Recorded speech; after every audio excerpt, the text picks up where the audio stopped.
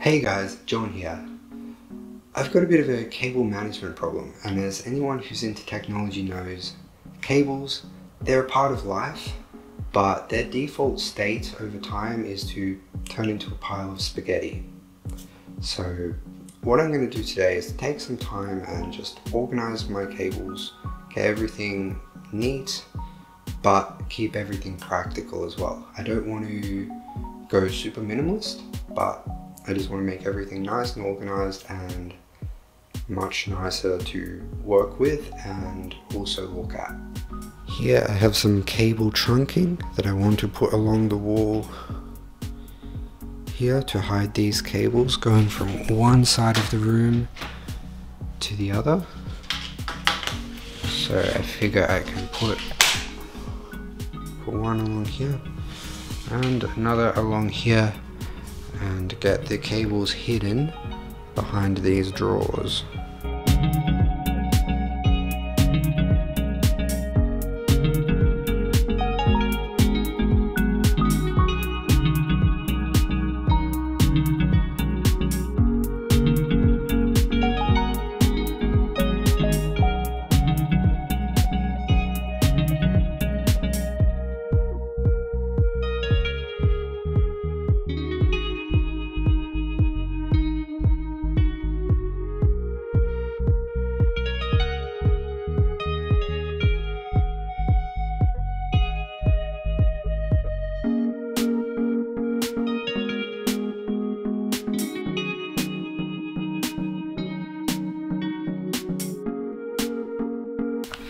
The next thing I want to do is move my printer from here to in my little storage server room. And I also want to move my computer from down here onto these drawers right next to me. That seems like a more suitable spot, and I can definitely organize everything much better if it's off the floor. One thing I can definitely see now that I've got my computer out is it's gotten a bit dusty over time, you know?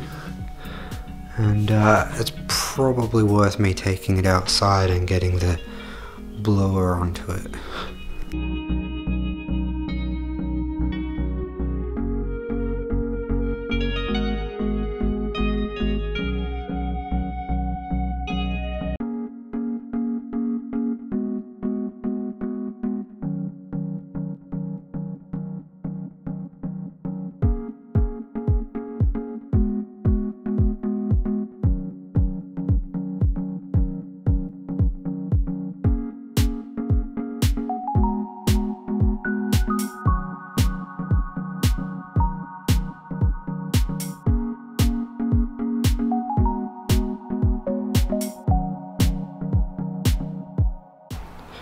Now, inevitably these headphone and the microphone cables are going to be a little bit in the way because I want them free for being able to walk around the room. As you can see, if I grab these headphones, I can carry them a fair distance away, and I like that level of freedom. That's worth the cable being kind of hanging. But that's an exception, and who knows, one day I'll get fed up with that and get some Bluetooth headphones. We'll see.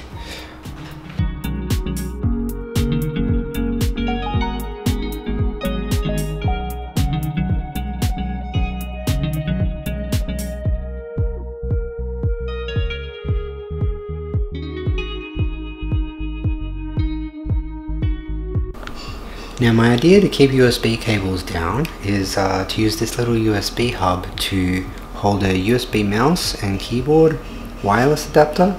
Now I can very easily keep track of where this is, I won't lose it easy, and I can also just plug it into any computer and use it.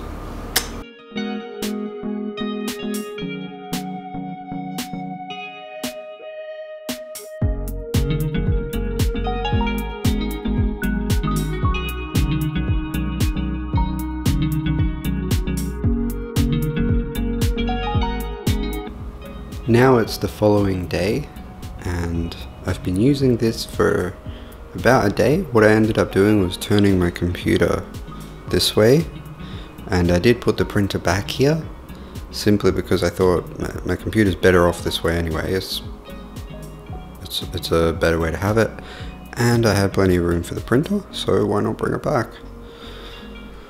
Right now I've got a ultrasonic humidifier running here to increase the humidity, and even with all this steam running for about 1 hour now, if I go over here you see the humidity just 50%. It's incredibly dry here in Melbourne, Australia.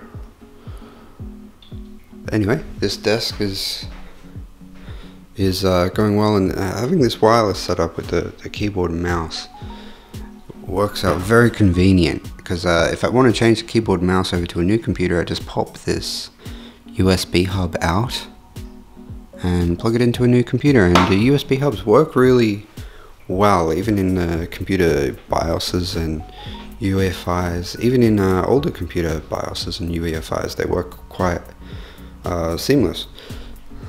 So over here I've got a whole bunch of wires, and it becomes a bit more difficult to wire manage or cable manage this Mac, because you've got the one cable doing everything.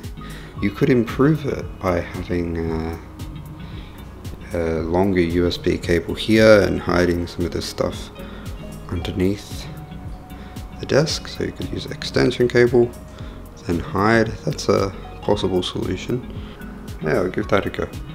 See what we can come up with those couple of ideas.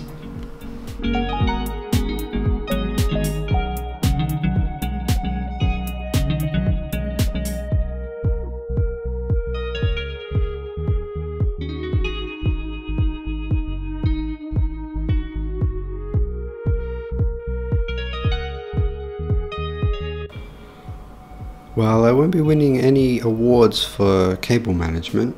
Going any less than this is simply going to be unpractical. This is as good as it'll probably get, and definitely an improvement over what it was. From here there's not much difference because they're hidden anyway, they're behind the laptop.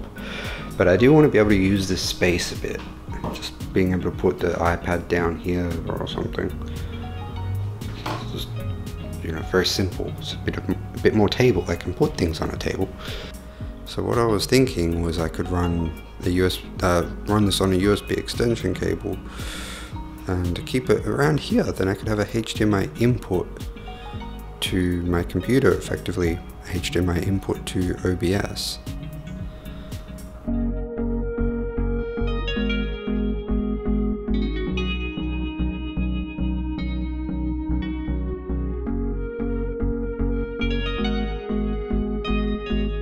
But this USB 3 cable doesn't go too long. I mean, it's just making it here, but this is working. I tried the second USB port I tried worked. The first one didn't seem to work for some reason. The first one I tried was also a shared port with USB-C port on my motherboard, but anyway, the second port I tried working. If I go around to the back of my computer here, a bit tight. But you can see, first one I tried was this one, didn't work. Second one I tried, this one is blue on the cable, is it? It worked.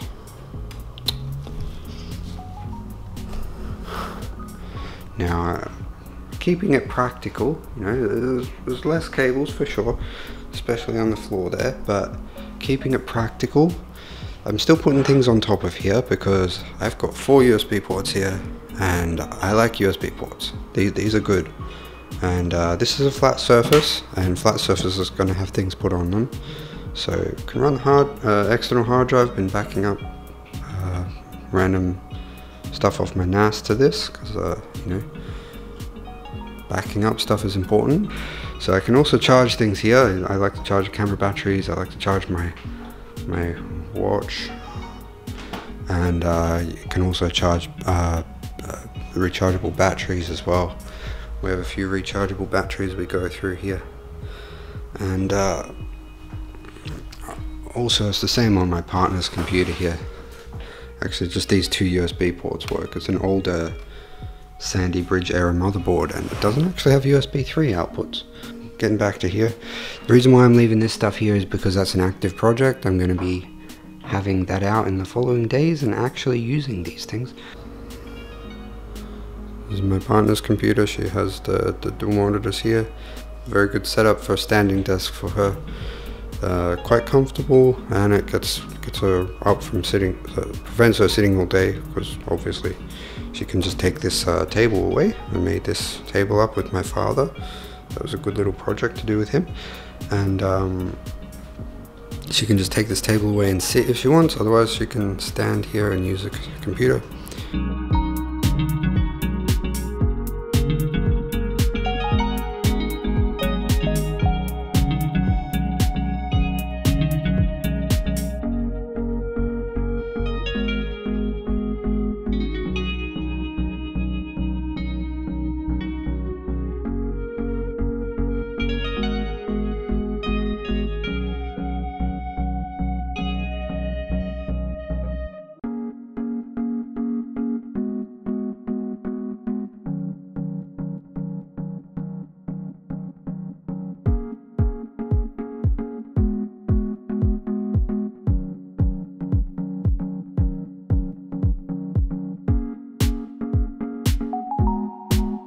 Please like, comment and subscribe if you like this video.